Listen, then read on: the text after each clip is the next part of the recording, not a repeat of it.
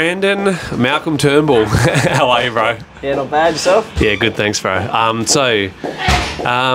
We've had a busy 12 months with you. Obviously, you had your first fight, had a long break between that, and then your second, and you've pumped out 11. This will be your 11th fight in the last 12 months, which I commend you on. That's a huge achievement. You've equalled the best ever, which was Panna. He also did 11 in a year. So I just want to do these videos so people get to know Brandon. Brandon's decided early on that he was going to do a year, and then that was kind of it.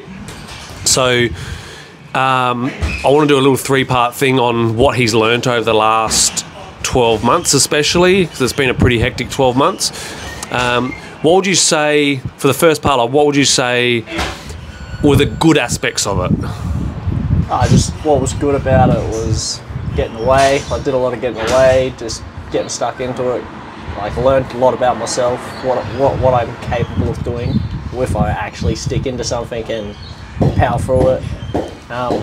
Just meeting a lot of people, met a shit ton of people. Like, even a couple of days ago, a young lad from Budo just mentioned that I was in his Inter club.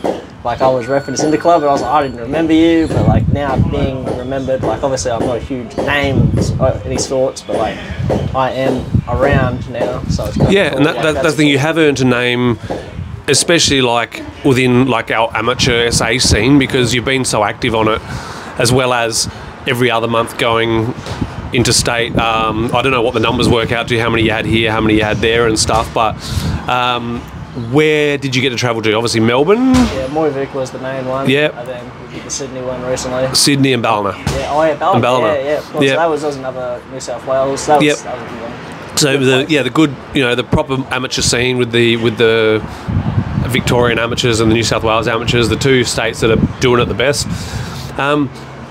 What parts of the training that you struggled with early did you find coming to terms with, or do you found getting easier as you went on? What bits were come across, which weren't the devil at the end, the devil in the beginning?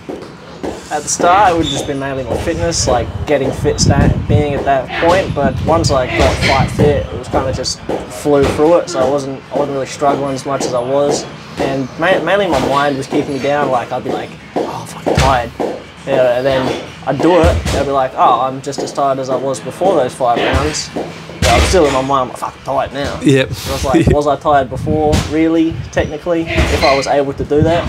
Yep.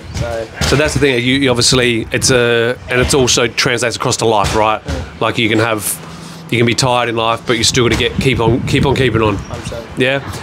That'll do for today's video. We'll do another one in the next few days, and I want to do a little 3-part series. I want it to be a little lesson for people who, not everyone's going to go pro, and it was an opportunity that you could have possibly gone pro. There was no matchup, so your final fight could have possibly been a pro one, but wasn't meant to be.